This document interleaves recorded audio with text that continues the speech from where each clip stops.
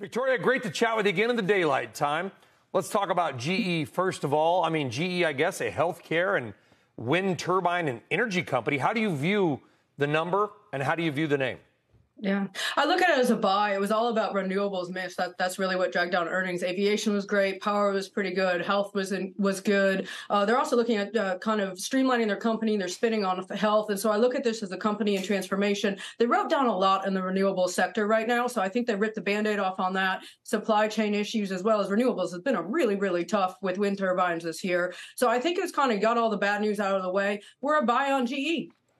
All right, next up, Halliburton. What did you get from their earnings call about future demand? Drill, baby, drill. I mean, their numbers with the Schlumberger or SLB or whatever they're calling themselves were fantastic. They still grew internationally at 21%, even with the write-down in Russia. They got all the Russia, off the books, and that's great. So they're looking at increased demand. They're going to see it in Saudi Arabia, the Middle East, United States, great North American drilling. They're passing on these increased supply costs, increased labor costs to the E&P companies that are expecting a 16% increase. So I think their margins are pretty safe, and I think you've got a really good outlook for oil and gas. Their CEO's excited. They see a really good tailwind coming, so I'm a buy on Halliburton. And apparently not a lover of Schlumberger's new name, which is just SLB. I'm not sure what that means, but that is the new name for Schlumberger. Let's talk about Pulte. This one is so interesting, okay? A home builder, one of the biggest in the United States.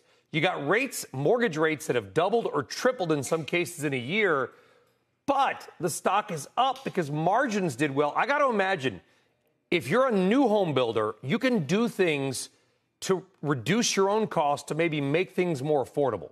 Just make the house a little bit smaller, right? Build it out of sticks, not bricks.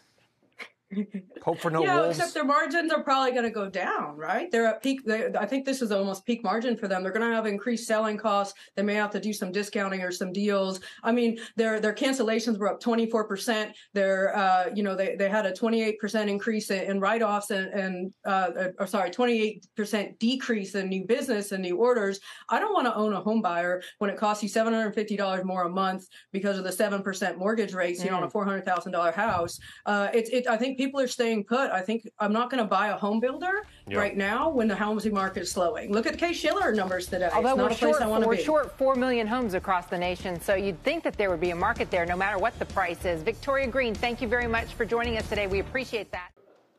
Shepard Smith here. Thanks for watching CNBC on YouTube.